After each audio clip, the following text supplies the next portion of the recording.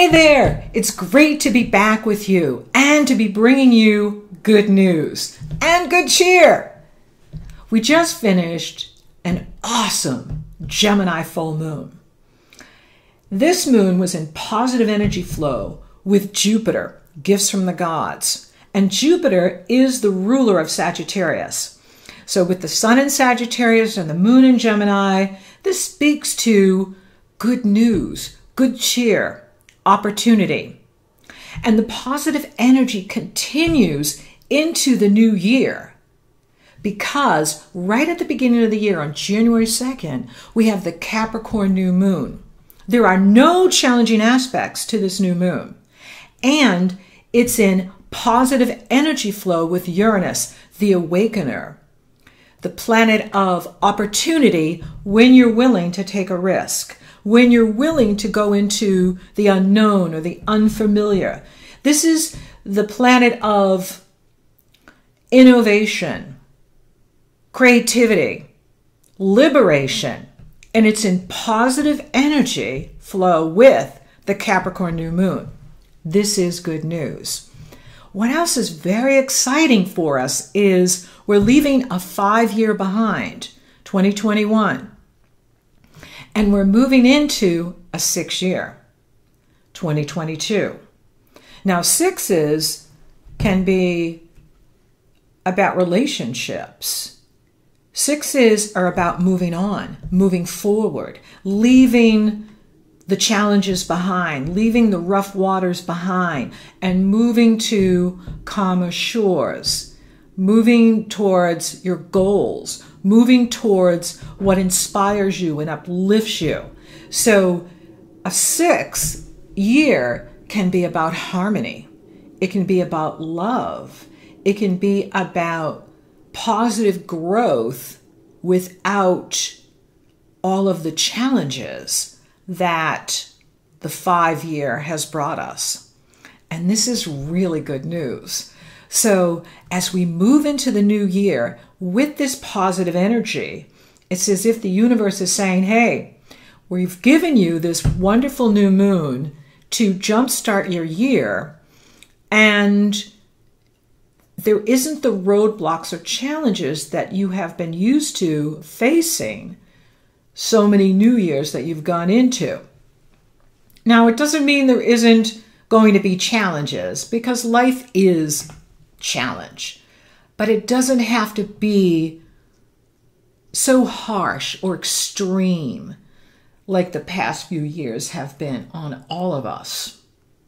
So with Uranus in this position of harmony, with the moon coupled together with the sun, every time the moon and sun couple together, we're in a new moon, and it's a new 30-day cycle.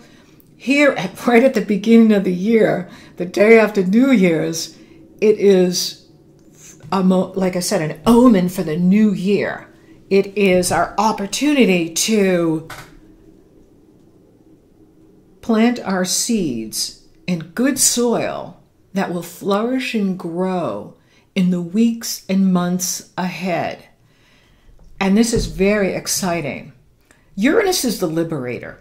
Uranus is the one that wants to free you from your self-imposed limitations, or who you thought you were supposed to be, or what you thought you were supposed to be doing.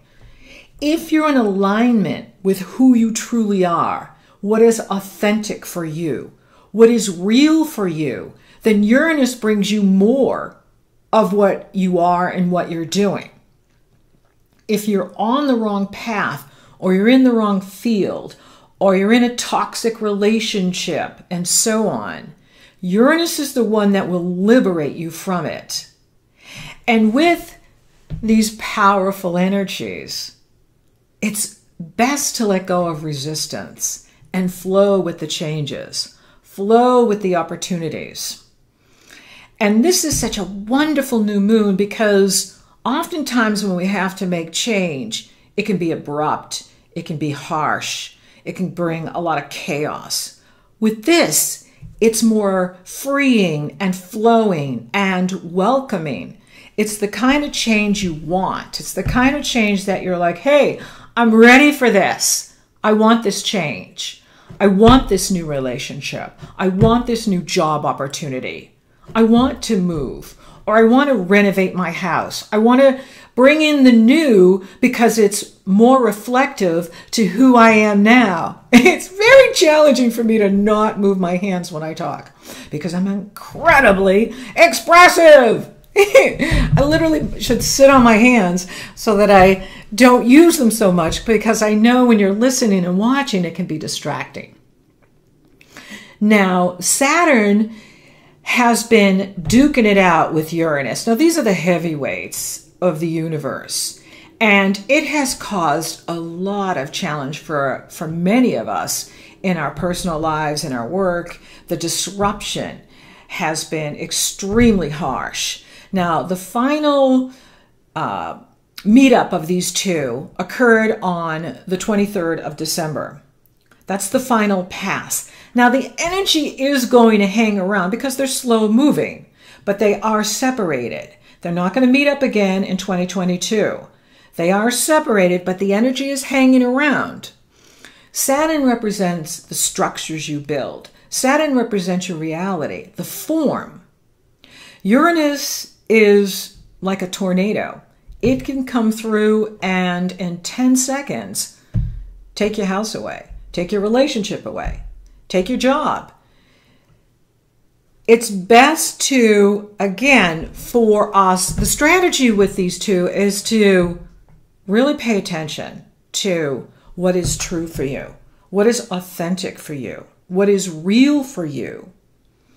Because if you're being true to yourself and you're living from your truth, then yeah, you're going to go through some challenges, you're going to go through some setbacks possibly, but you're going to come out stronger. You're going to come out clearer. These planets only take what's obsolete. They don't take what is part of your future, your life path destiny, what is right for you, what is true for you. But dealing with these two heavyweights is no fun. I mean, it has been so challenging this year with Saturn fighting Uranus and Uranus fighting Saturn. Saturn saying, hey, I want to keep the status quo. Let's just keep things the way they are. Let's change slowly. Uranus is saying, no, that's not fast enough. That's not quick enough. We need to liberate these people. We need to liberate everyone from the chains that bind them. And most of the time, it's our own self-imposed limitations that we, how we get in our own way and how we hold ourselves back. It can be, from our insecurities. It can be from fear. And Saturn's really good at, kind of rubbing your nose in your insecurities and your doubts and really testing your self-confidence. And so with Uranus is like, hey, you know what?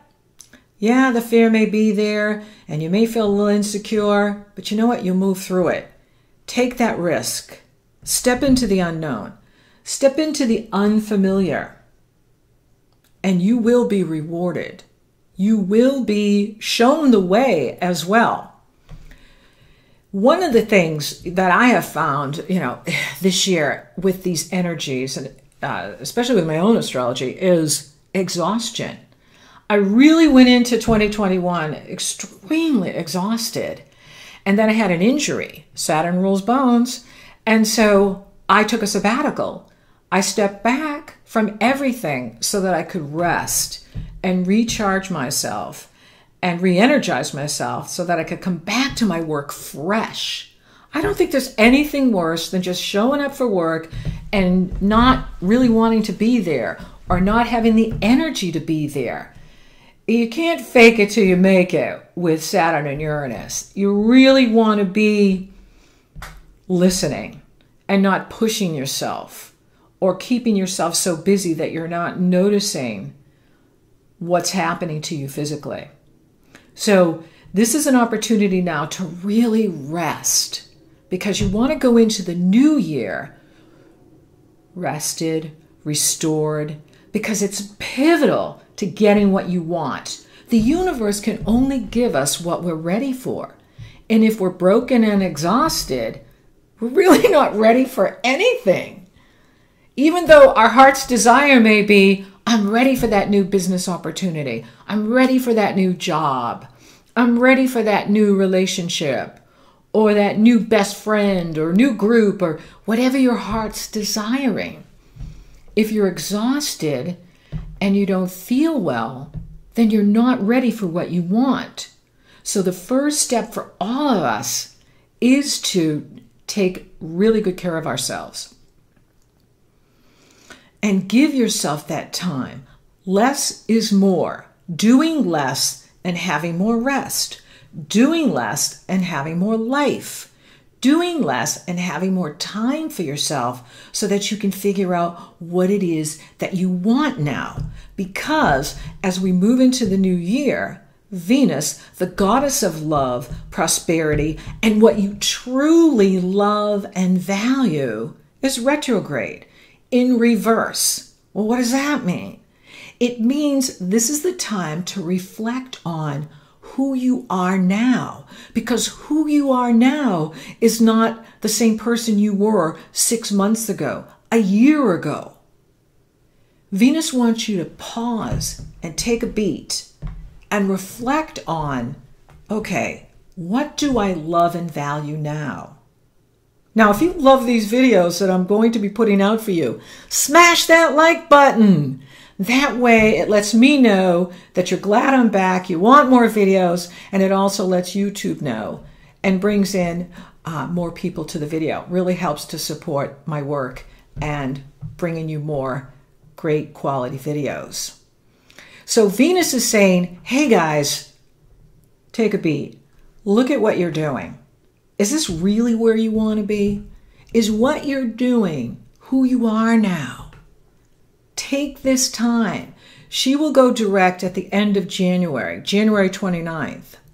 So from the 19th of December through the 29th of January, Venus is asking for you to really look at what it is you love now.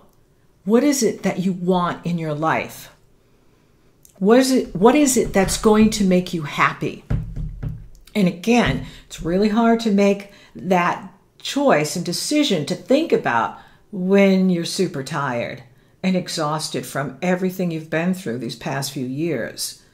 And that's why it's so important to be practicing extreme self-care and taking good care of yourself and resting and getting the care that you need so that you can be ready for what you want and what you're ready to manifest in your life. And you know, another thing I realized this year was being a creator, being a conscious creator, it's a messy business. It's not about being perfect. It's not about being perfect. When you're starting a new business or, starting a new relationship or anything that you're doing and you're in the process of creating, it's going to be messy at times.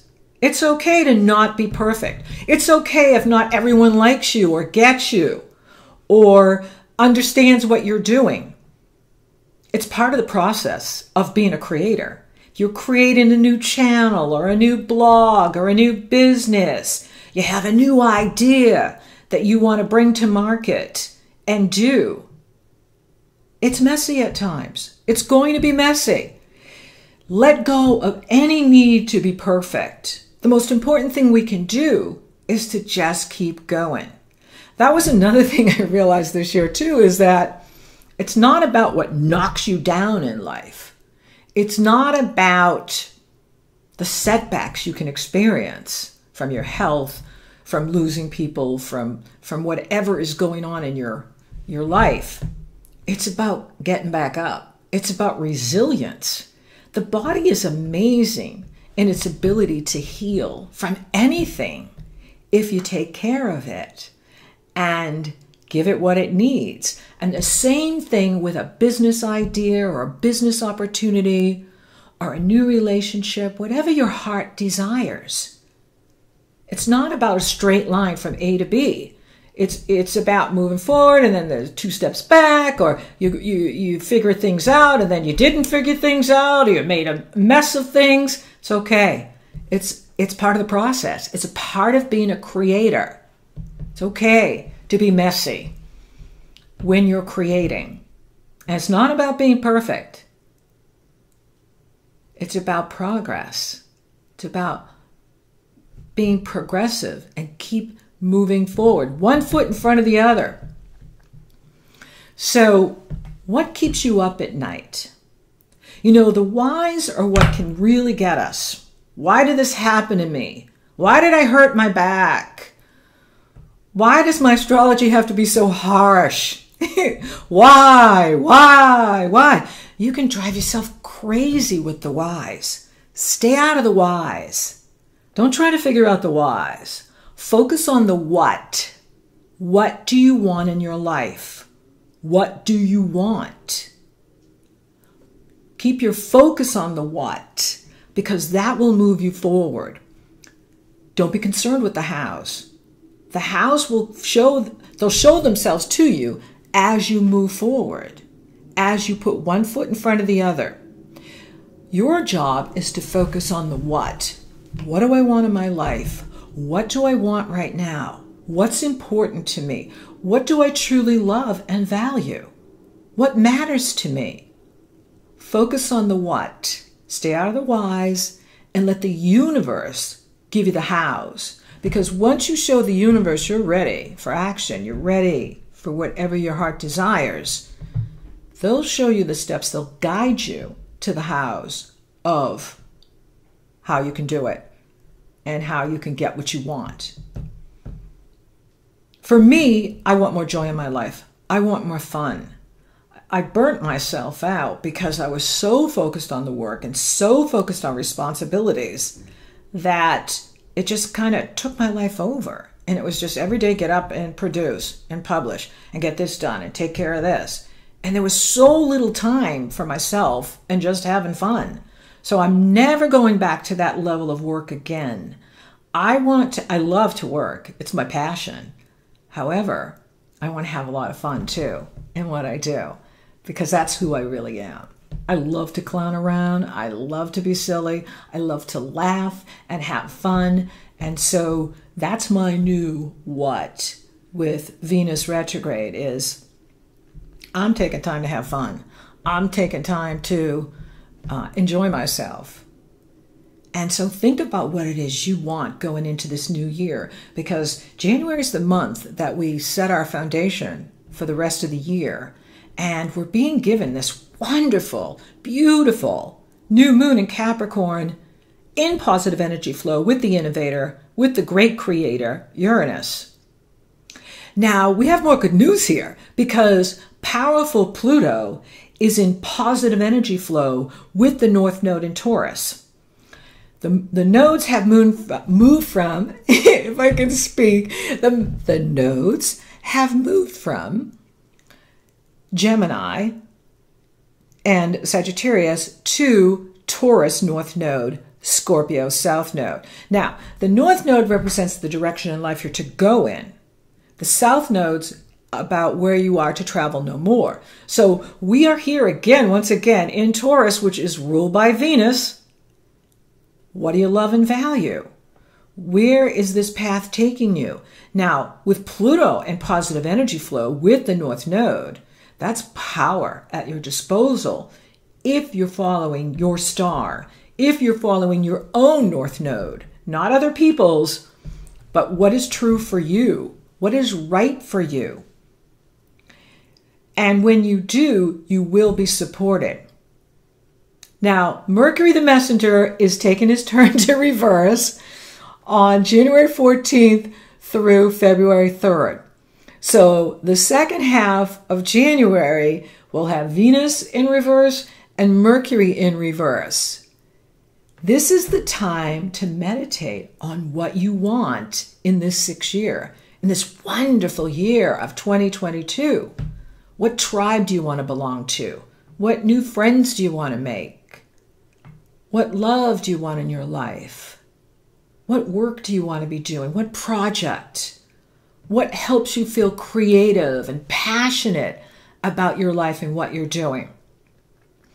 Now, in the second half of the month, if you find yourself changing your mind quite a bit, that's okay.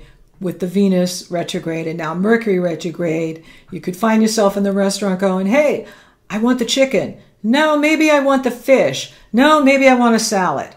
Hey, bring me all three. So allow yourself to take your time and really meditate on what's true for you now. Take good care of yourself. Rest and recharge, because that's the key to getting what you want.